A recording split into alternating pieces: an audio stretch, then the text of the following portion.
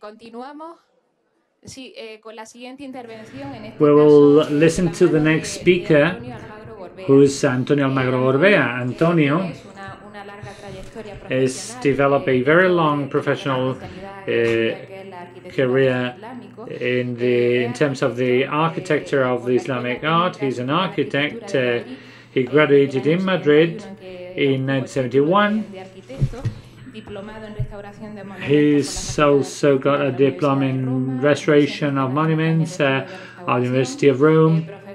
He's also currently acting as a professor and researcher of the study of the School of Arab Studies, belonging to the High Council of Research of Spain. He was also the head of the school up to the year 85. He's a member of the Royal Academies of Arts of Granada and Madrid. And between 1999 and 2005, he was also a member of the Technical Commission of the Council of the Alhambra and the Generalife, and he's also been the director of the Spanish architectural mission at the Palace of Amman in Jordan between 1987 and 1999. And of course, he's being the head of many works with regards to the restoration of Islamic monuments in Spain, Tunis, Jordan, Morocco, and he's also written very many papers and books, about 250 papers all throughout these years, specifically, and from the Andalusian legacy. For a long time, I've got to say that we had a wonderful relationship with him and his team. His works, both in terms of the planning and written production, is a true reference in terms of Islamic arts and Islamic architecture. So anyone who would like to know in detail the plans of the main Andalusian buildings we have here in Spain, Antonio will come across. You will come across Antonio's name somewhere. The detail with which he works every single element is to be praised, and also in terms of in pedagogical terms, is also specialized in preparing audiovisual recreations of the different monuments. We've worked with him on, for example, the Cuarto Real of Santo Domingo, the Umayyad Palace of Amman in Jordan, Madinat al-Zahra. So works which have been developed all through the times, but showing how from serious study these buildings can be brought to light. And also like to highlight his works in other countries with collaborations such as, for example,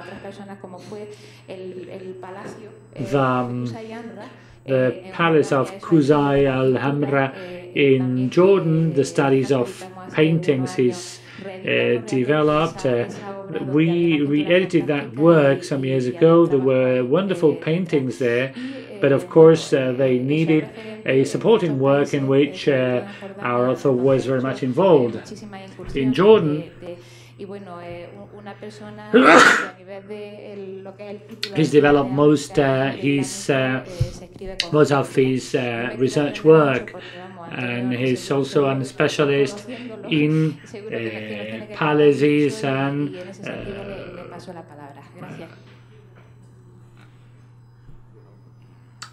with these I would like to give him the floor. Thank you very much, Inmaculada, for your kind words. Also, I would like to thank the organizers of this exhibition and seminar, and of course the institutions supporting this meeting: Casa Árabe, the Legacy of Al-Andalus Foundation, the Council of the Alhambra, and the Generalife, for the kind invitation to take part in the seminar. In fact, of course, the Alhambra is a very important monument. There's no doubt about that, because there's a series of circumstances which have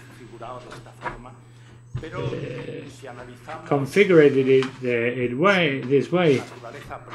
But if we think of its origin, it's been referred to about that. It's a specific Palatine city, a place which was chosen by a king or by several kings to be their see, the sea of power. We'll see that such condition is not that original. In fact, in the Islamic world, in all cultures, many cases of cities which were created to become the sea, and maybe in the Islamic world they became very special because we would say here that the Islamic world was very much prone to the creation of new cities. In fact, the Islamic culture is mainly urban, even if it's in its origins in the Arabian Peninsula is related to the nomadic world. But Muhammad was a city man, and in fact he developed a religion thinking of a community which could develop its religious duties as a community. And from the very beginning of the expansion of Islam, new cities were created, specifically because the dynamism of the Muslim conquest is based, in most cases, not just in violent acts, but also in pacts, pacts which mean a certain level of respect for the beings, for the belongings of private persons. Usually, the only assets and goods which are seized are those of the state and those of noble families who prefer to flee. And the fact that the general population stays on the place, on the one side, means that Muslims cannot easily enter to leave their conquered cities. But also there's a strategic reason, and it is that Muslims, in that fast expansion which took place in the 7th century, are just a minority when they become established in the new territories. So the creation of a city,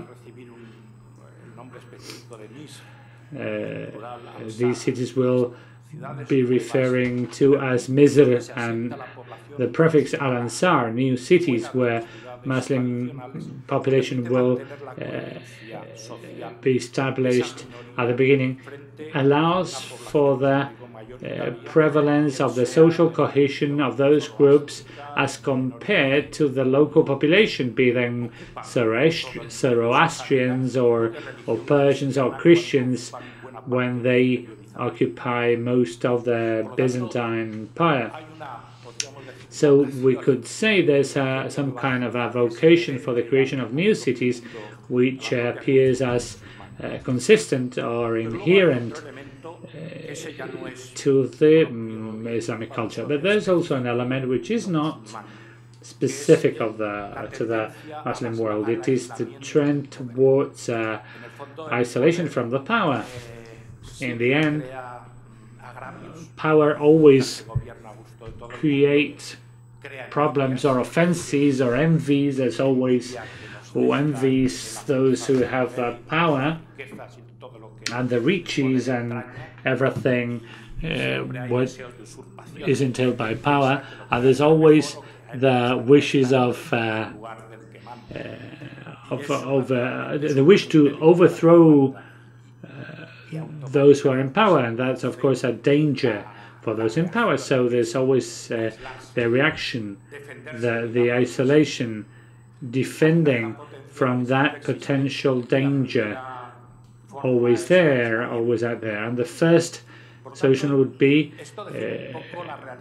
living in isolation. So this defines the reality of these palatine or court cities. They are cities created by the power to become the see, and which are isolated, which and be isolated from the rest of the community. And that's one of the characteristics of the Alhambra, and as well as of many of the cities I'll be describing.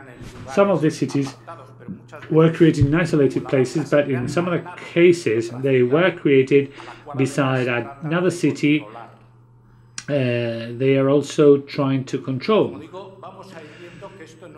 We'll see that this is not an isolated phenomenon. Maybe the Alhambra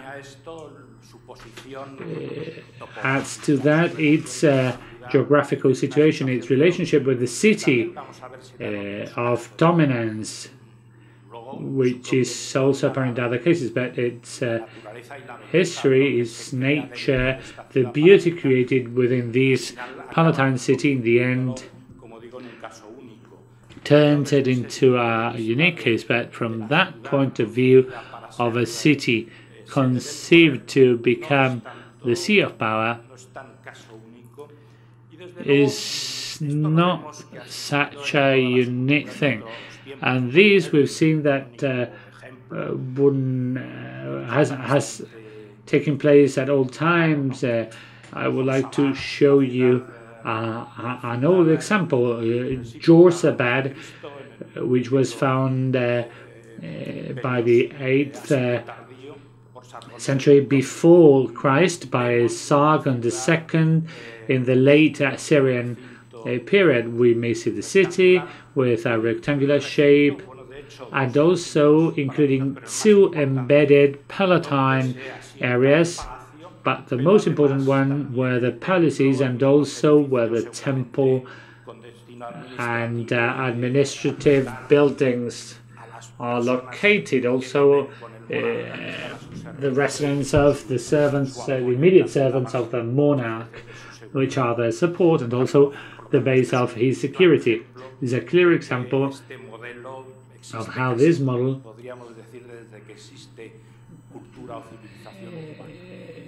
exists since urban culture was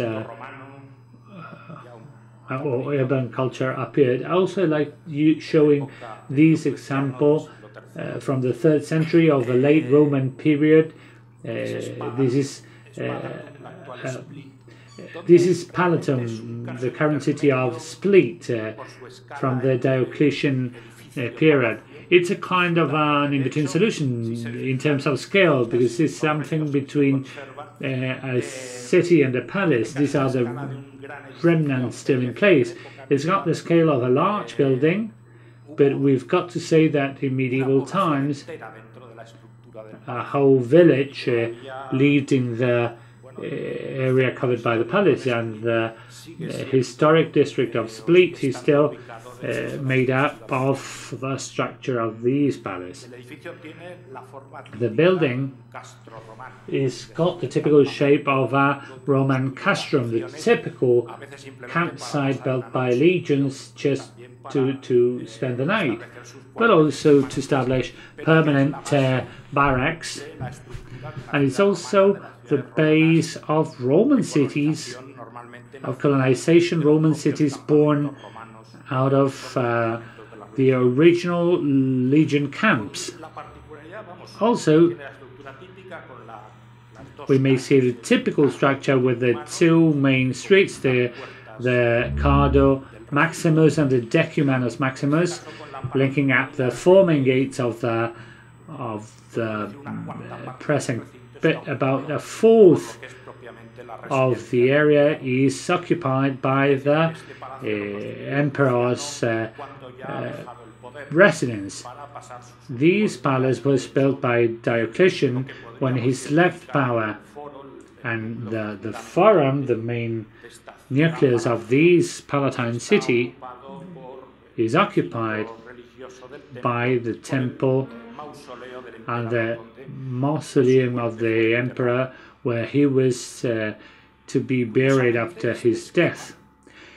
And this shape, this pattern, curiously enough, we find it in the foundation of a new Islamic city, when after the first stages of expansion took place and the first dynasty of caliphs had been consolidated, after the period of the Orthodox caliphs, when the Umayyads seize power and establish a dynasty where succession takes place within the family, we have this city, which couldn't be considered to be, because we haven't got much information, much historic information on it.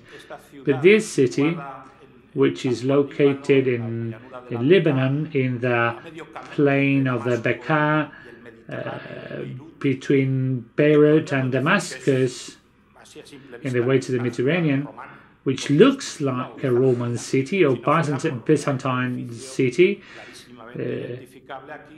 It could be seen as that at first sight, whereas if it was not for the shape apparent there of a mosque with a mihrab, and also there's a large building there, clearly identifiable with a palace, especially because of the reception halls in the building.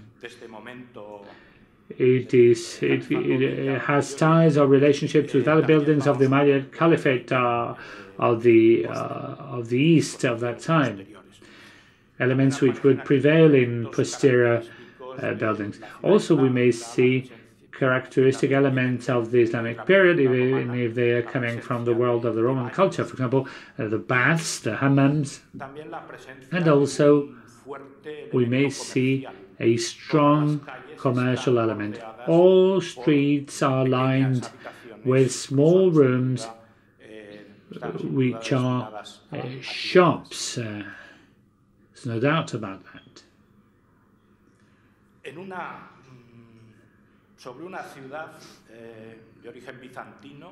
And on top of the old Sergopolis of Justinian time and old Byzantine period, on top of St. Sergius Sanctuary, it's a city which is partly a military outpost and partly a settlement. On this city, Hisham, the Caliph, the grandfather of Abdul-Rahman I, would build a palace not inside the city, where, on the other hand, a large mosque was built right beside the Christian basilica. But his palace would be built outside the city. As in similar buildings of the time, it looks like a fortress with its own towers, and the palace in itself is no urban structure, but it follows the typical structure of these Umayyad structures. We would be, well, they're so-called desert castles, but we would rather refer to them as the palaces of the desert. Even if many of these palaces had the appearance, the external appearance of castles with towers, I brought this example because it shows against that idea that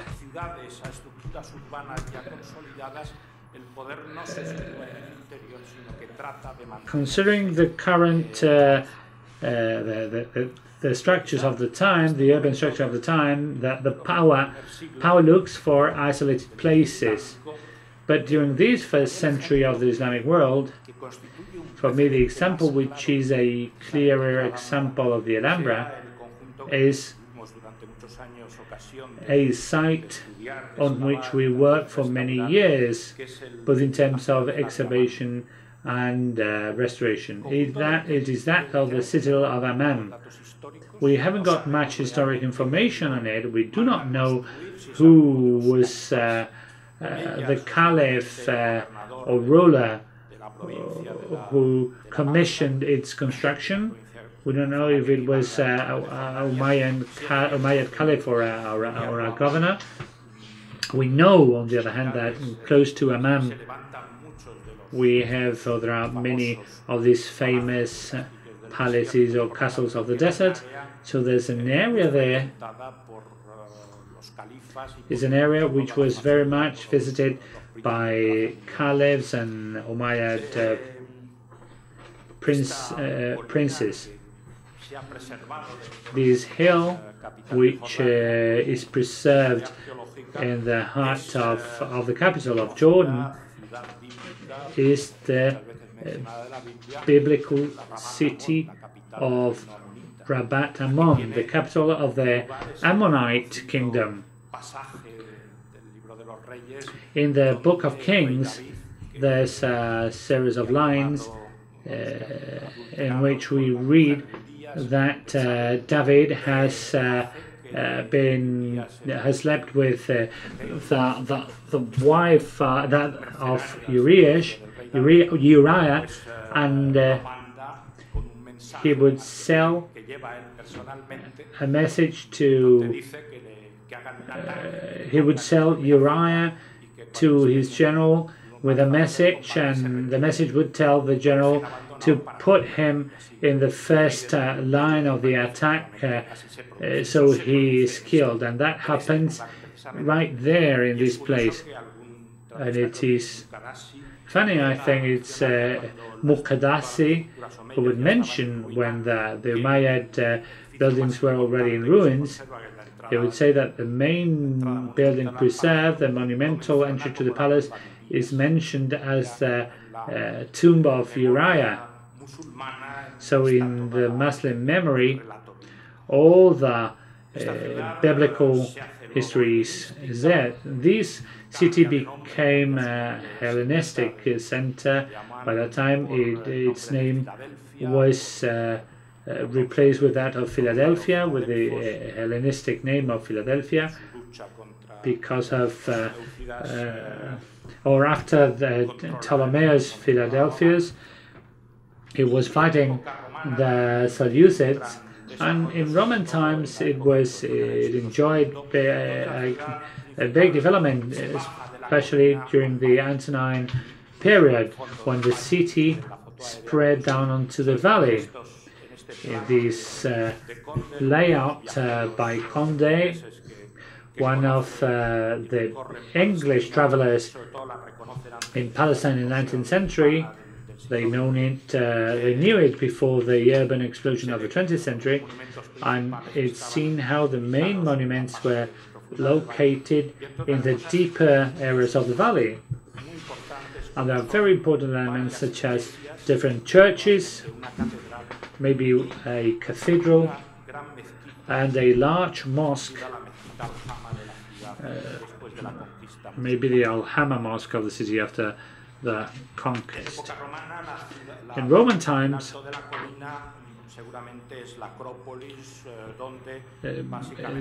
maybe there was an acropolis on top. There are only religious buildings left, a temple to Hercules, and another building on top of which the Umayyad Palace was built. In Byzantine times, the churches show that the city was still an important place. Maybe the city was destroyed by the Great Persian invasion of the 7th century, which ended up with Heraclius' reaction some years before the Muslim conquest.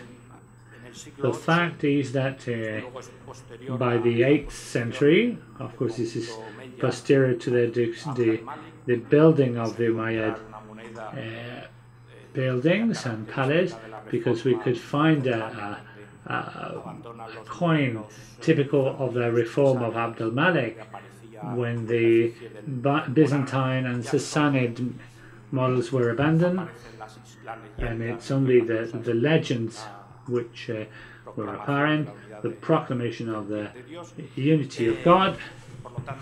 So a coin of this kind appeared in the foundations, ditches, in the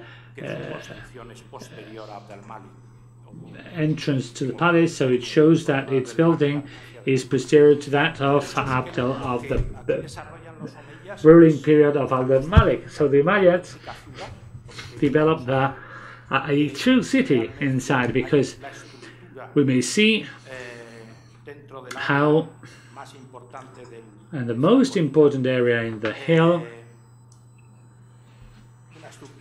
there's an urban structure surrounding a large central square. There's a series of streets ending up in the square and coming from the outer gates, and we may see that a third of the area covered by the urban core is occupied by the Palatine area. The interpretation we have, well, there's another important element there, which is the building of a mosque in a very unique location or layout, because both of the Amsar of these starting initial cities, it was characteristic of them that the Dar al-Islam, the governor's house, would be built right beside the mosque.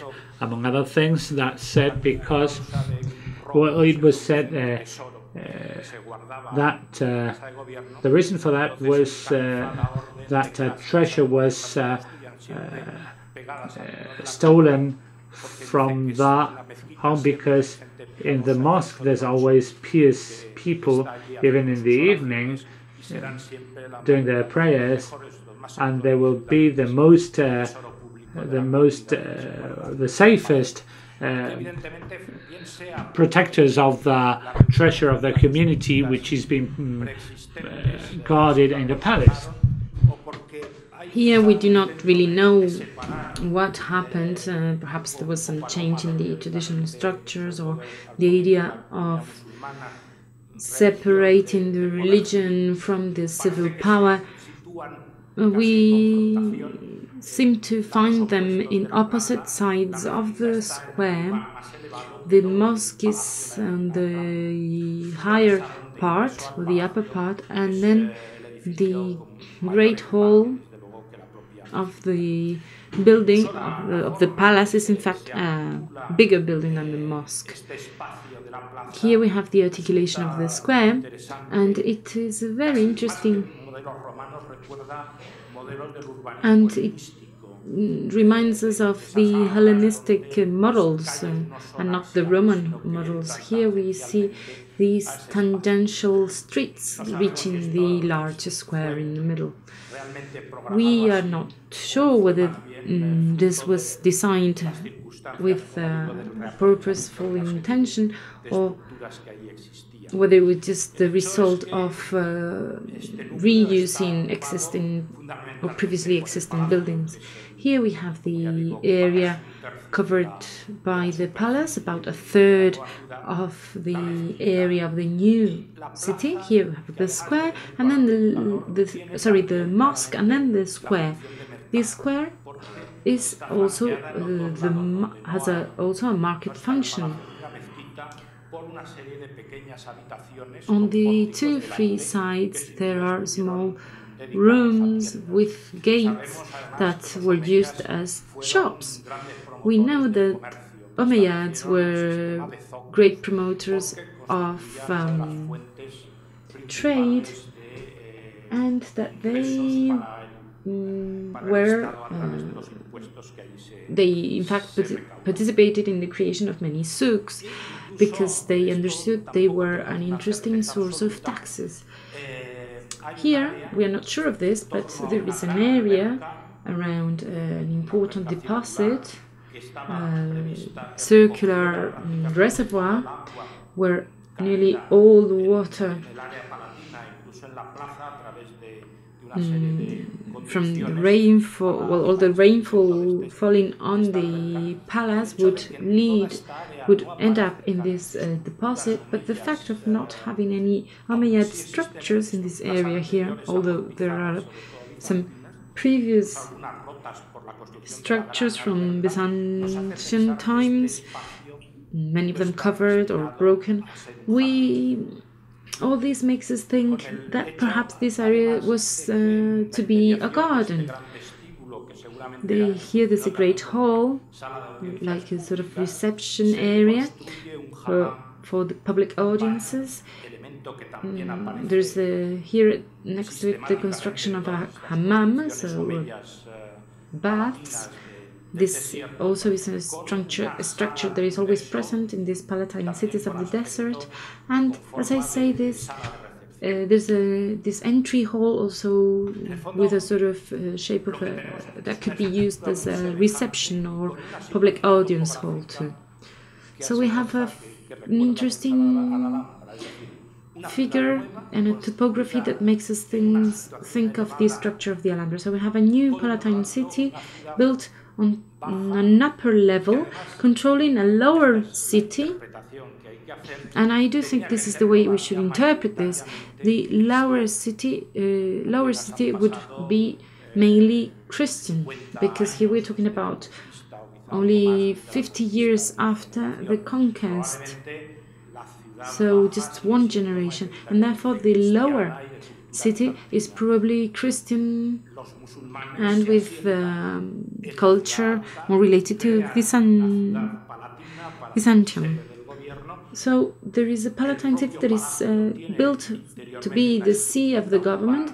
The palace itself has an urban structure because of the 9 buildings that form it, plus the 4 residential buildings on the extreme of it, from the Sassanid tradition, with a great hall open on one of the sides towards the courtyard, with lateral rooms, and this reminds us of a camp full of equal tents, and there's only one element that is different, which would be the throne hall, the hall of the throne, and this would be following the Sassanid tradition too. Here we have the 2 elements of the hall of entry towards the palace and the hall of the throne. Here we have another reconstruction, a virtual reconstruction of it.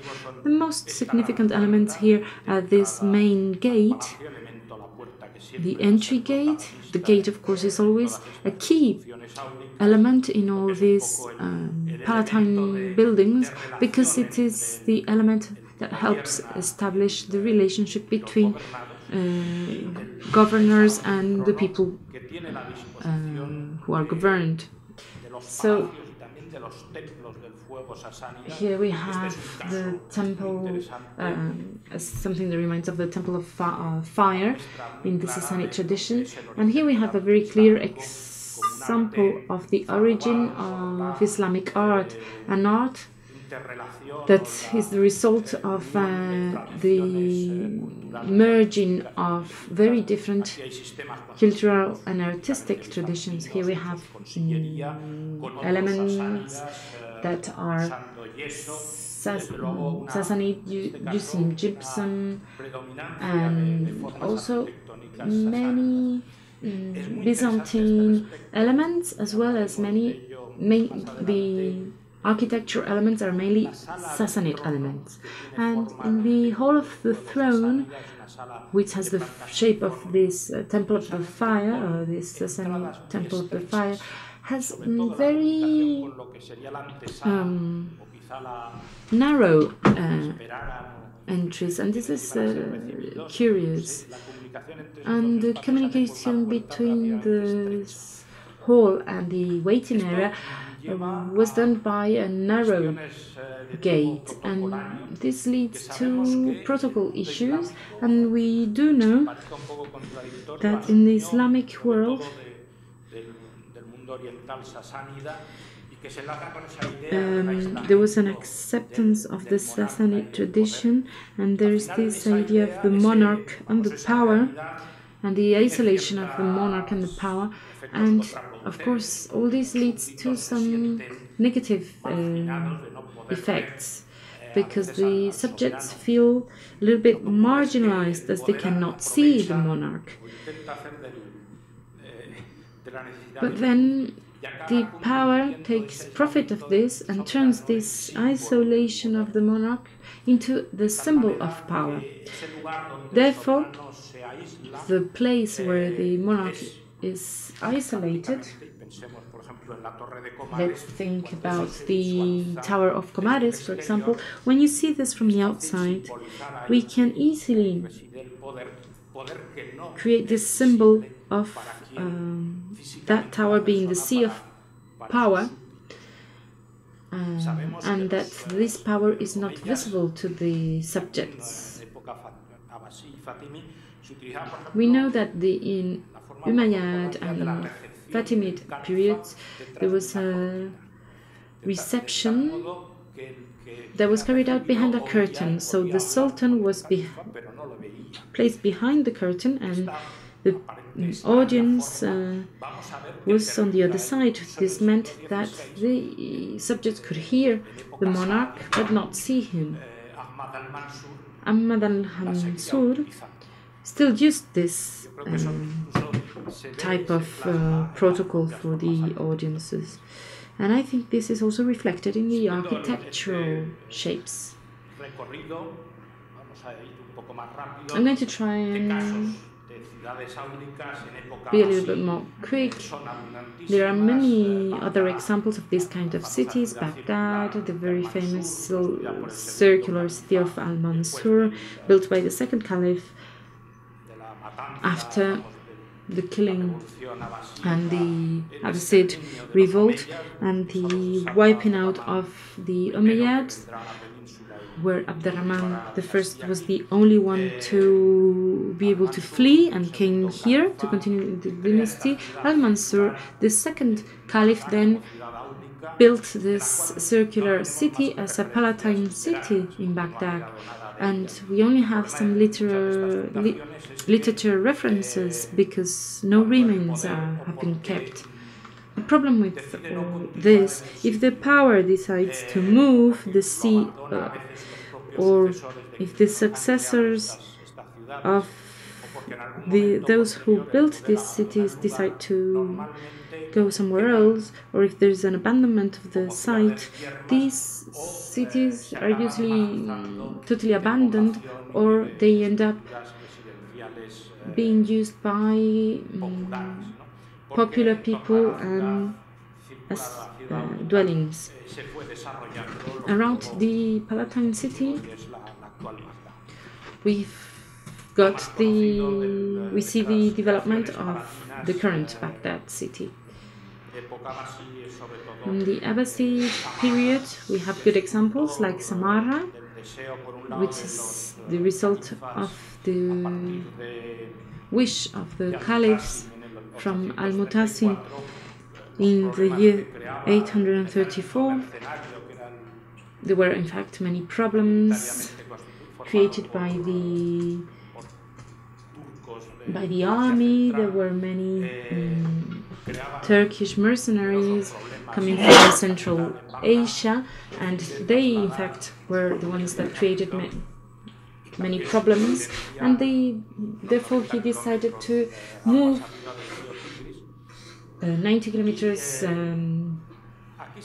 up the river Tigris to place the barracks there and his own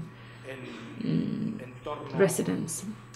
Here we have around the great palace Hassan Fanifa, we see the Al-Jama Mosque to the south and a great avenue connecting the palace and the mosque, and then all the barracks and residential areas are placed on both sides of this avenue. So Al-Mutasim's successors decided to stay in Samarra and build new buildings And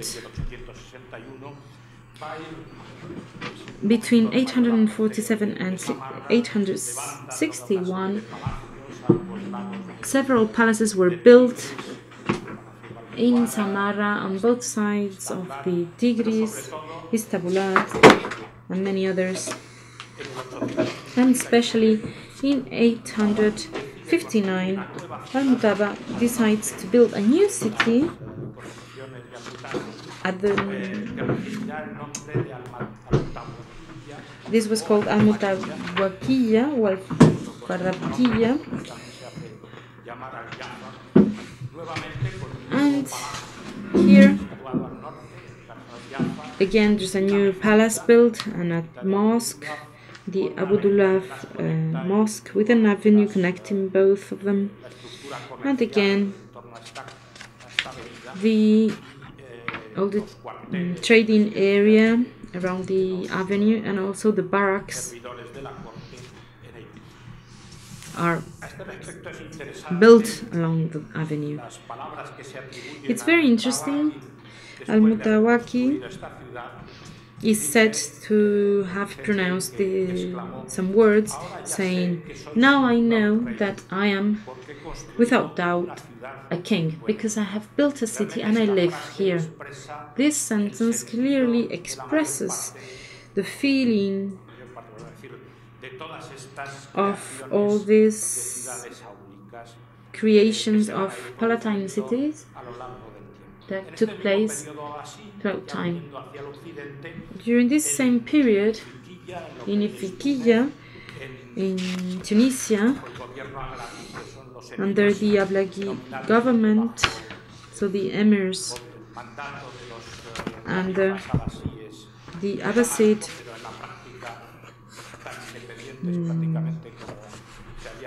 governors, but who were dependent of Damascus, but who in fact were as independent as Al-Andalus.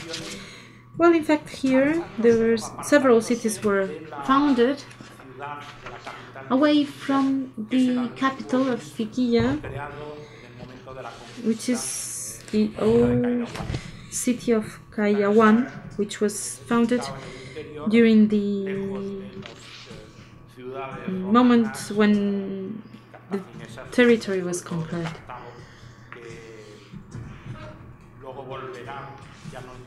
And then this later became again the capital city in the Hafsi period. Here, two cities were built. One of them is not well situated yet, which is called Al-Abbasiyya, and another more important one, Raqqada, which is placed several kilometers away from Calabria, which is here. We do not know much about Raqqada. We've only found the main palace, so this area has been excavated. This is similar to what was found in Al-Jar. So this tradition of buildings that remind us of the Byzantine structures. In Raqqada, the first caliphs, the first Fatimid caliphs lived when Umayl Abdallah goes to the west to fulfill the Shi'i doctrine. He would spend some years in Raqqada until he stopped feeling safe in the area, and then decided to build a new city on the coast in a very strategic peninsula, because it was totally surrounded by the sea, with a small rampart to defend the area connected to the continent. He built a mosque and several palaces that we are going to see in a reconstruction. And another important element, which is the harbor with a protection for the ships, so that they can be protected by the ramparts of the city.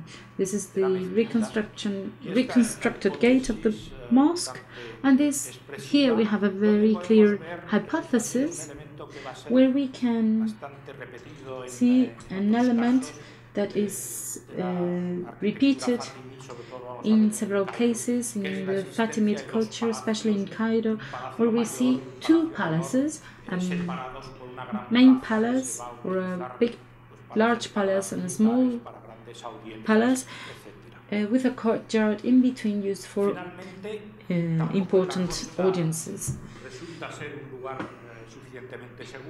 The coast doesn't seem to be very safe either, because the Normans seem to represent a threat, and then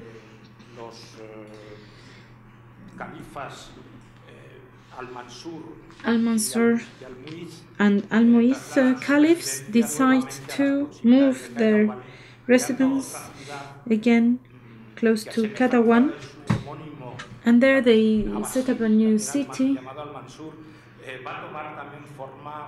which in fact ends up being a circular city. Sabra al-Mansuriya, that is the name of this city, and some excavations have found part of one of the palaces with a large reception hall, and it is very interesting because it is similar and also somehow different to the Medina Sahara buildings. There seems to be a pond in this palace, but we probably will not find much more information about this city because Kairouan is being enlarged, and apparently the archaeological site is not well protected and will probably be covered by that expansion. So in this reception halls we see these gate rooms that are very typical in Medina al-Sahara, and we also see a different kind of rooms that are more typical of Eastern palaces, and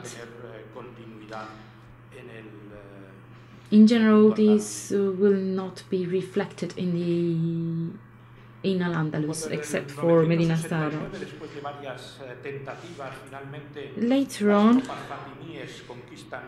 the Fatimids enter Egypt in 915, and the Caliph Almohad gives the order to build a new city. This new city will be the continuation of other previous cities that had been built in this area. The first city built by the Egyptian Muslim conquerors was called Fusta, and it was built next to a Byzantine fortress, and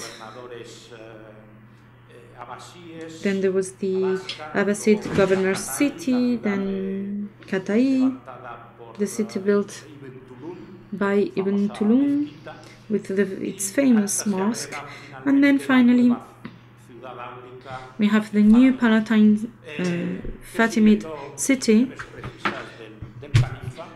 and according to the instructions of the Caliph it will be a rectangular city surrounded by a rampart, a main street connecting two gates of the city,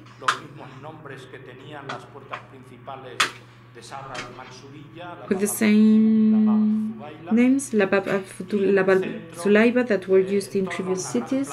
And also in the middle, around a large square, we see two palaces, like in Magdiya, a large palace and a smaller palace. And there's also a very wide Palatine area. Around them we find the military structures, the tribal structures of the members of the Fatimid army, and these little by little would be expanding towards the outskirts until a century later a new, more solid rampart would be built with blocks of stone, and of which many remains have been kept. Now we go to the Muslim West. We have the case of Córdoba with Medina del Córdoba, the old Roman city, Visigoth city, and then it became the capital city of Al-Andalus. Abderrahman I already built a residence with the name of the site where his grandfather had had his palace in Rusafa in Syria, away from some kilometers away from the capital city. And then in the 10th century, with the expansion of the city towards the western outskirts, here we have the limits of the eastern outskirts that are consolidated in the 11th century, but it might probably have had an important expansion towards the east, nevertheless. When Abderrahman III becomes caliph, he decides to build Medina Salfara, which is another Palatine city, a new city, rectangular city, located in a strategic site in the limit between the plain and the beginning of the mountain range. So most of the city is placed on the plain, but the palace of the caliph is placed on upper levels, and therefore the residence of the caliph occupies the highest point, and this allows him to control the territory and the city around the palace. These are some reconstructions, and up to now we've only been able to excavate one part of the Alcázar, so a part of the palace, and as you can see here,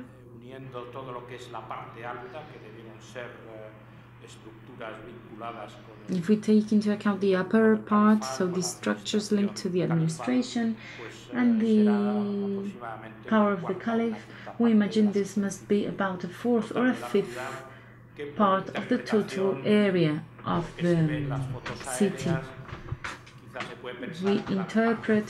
When interpreting the aerial photographs, we can think that the western part must have been the military area, and the eastern side must have been the residential area, and in the center we think this must have been kept as a big park for hunting or something like that. These areas were reserve areas in general, so that the city could expand in this area. Because here we see that the palace occupies several terraces close to the mountain range, with the Al-Jama mosque close to it, so that the caliph could attend the prayer on Fridays. There's also a clear hierarchization, because we see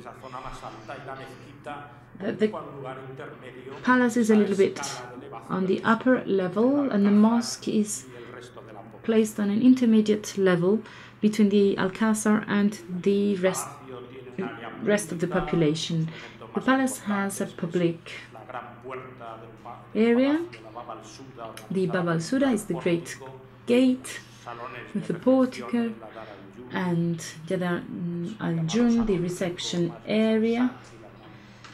the rich room and the reception hall, and then the private area where the Caliph lived and the family of the Caliph lived too. We see the decorations, the floorings, the House of Jafar, which is here with this wonderful facade, and also these two facades here around the courtyard. So, in the 11th century, the fall of the Caliphate and the arrival of the Taifa kingdoms shows us that we still have the idea of the isolated power, but not to the point of building Palatine cities. Alfaujeria is an example of this remembrance of the Umayyad palaces. From the outside, it is an Andalusi palace. In other cities like Almeria or Malaga, we see, or in the case of Granada too, as Antonio Orihuela said yesterday, the Taifa palaces, the Alcazabas. If these Taifa Alcazabas, if we compare them to the Alhambra, we see that they have the palace scale and not the city scale. But the Almohad Imperium resorts once again to building Palatine cities, starting with the capital city of Marrakesh, with the Kashba as present built on the extreme edge of the city, with a new area which will enjoy its splendor at a later time. From the Almohad Kashba, there's not much left because it was abandoned by the Marinid time. It was rebuilt in the 16th century. We've still got the great monumental gate, Bab al-Now, and the mosque. The fact that there's a mosque within the Kashba gives it its urban character, the personality of a city appended to the main Medinat, main city, and also in the case of Seville. The southernmost corner of the city is where the Almohads will build a series of structures, of areas which include districts, inhabited districts. This was initially built in order to host the army they are bringing over from Northern Africa. And there's a specific element there, that the mosque, which would give it the status of a city, will be made a common space both to the Madinat and the Kashba. At the beginning, the mosque was designed to be within the Kashba, because the excavation has shown the foundations of a large gate, but that project seemed to be abandoned, and the mosque was provided with the character of the higher mosque of the Madinat, but while integrated at the same time in the Alcazaba and the Palatine city. Very fast now, because this has been dealt with in other conferences. The case of the Alhambra is, of course, that of a Palatine city, built in a place where the lower city, from which the lower city could be dominated and seen as the seat of power. The fact that the Comares Tower is raised there, and including the reception hall, comes not as a chance. It's a clear manifestation of these ideas that the Sultan is hidden, is protected, is just visible through its symbols, through the place where he's got his sea. It's an urban structure with its street network, some of them still from which we can yet only formulate some hypotheses. The palace would occupy about a fourth of the area. This is one of the characteristics of these Palatine cities. Palaces are there out in many places, but this massive presence within or covering a large percentage of the urban area is a clear characteristic of these Palatine cities. Also, the existence of garden areas, of orchards, linked to power, which are not just areas for leisure, but also orchards and places where vegetables are produced and a source of income. It's a city with its own gates, in this case with its 4 gates, with its mosque, with its hammams, its public baths, apart from private baths. And to finish, I'd like to speak to you about another case which was raised by the dynasty, which, as Rafael López Guzmán mentioned, sometimes they support each other, sometimes they're rivals, at least in terms of the feats. In the capital city of the Marinid, Morocco, Sultan Abu Yusuf, some years after the Alhambra was initially built, he built his own Palatine city, the new Fez of Faz al-Jatib, who was referred to as the Madinat al-Baida. There we may see the influence of the topography, of the geography, in and covering about 50% of the old city.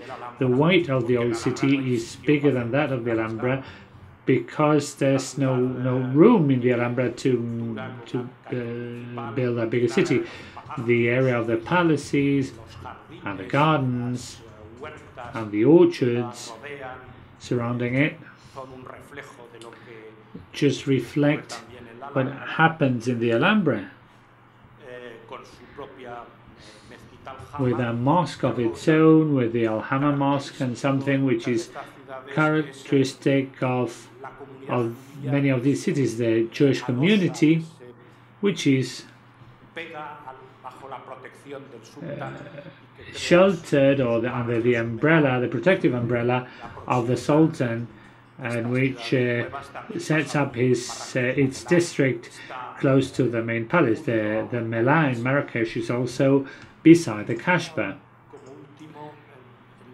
And as a final element, Marrakesh's Kashba involves a reorganization in the 16th century when the Saudis considered themselves to be the successors of the Andalusian world. The great Sultan of this dynasty, Ahmad al-Mansur, creates his own public palace which reflects the court of the lions, but in a monumental scale. It is a lion's court the size of a football field. Of this palace we've got some information, not just in descriptive terms but also in terms of images. We've prepared a series of virtual hypotheses for its reconstruction. It's a pity that this palace only lasted for about a century. Many of these buildings were not just didn't just collapse, but also were put down in order to reuse the materials under the direction of other dynasties. But these must have been an exceptional precinct, which tried to, it was an attempt to emulate the Alhambra in this great hall of ceremonies of Sultan Ahmad. So that's all, I think.